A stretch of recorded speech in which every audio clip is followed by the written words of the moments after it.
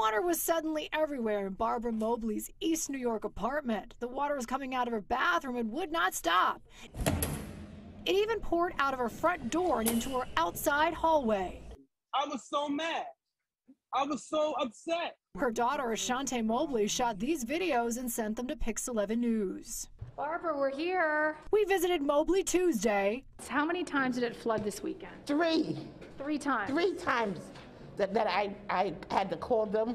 I called the fire department twice. To be fair, we did see repair crews working on her apartment Tuesday, but Mobley says they were here before and the problem wasn't fixed. Mobley says the problem started Friday. This is video of water coming from her bathroom ceiling. Mobley says crews came and told her it was fixed, but then this is what happened Saturday. Crews came again Sunday, but Mobley says the water returned for a 3rd time. Why did you reach out to Pix 11?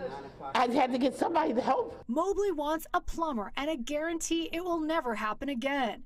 The tenant president of the Linden Houses, Carol Barnes, says the development, which is part of a public-private partnership, is under new management, and they're doing major renovations. If Barbara would have called me, I'm Johnny on the spot. I'm not just saying that in front of the camera. And I didn't even know about this. We reached out to the management company called the Stanley Avenue Preservation.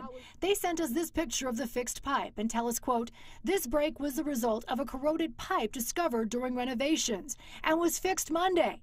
We apologize to Miss Mobley and will reimburse her for damaged property.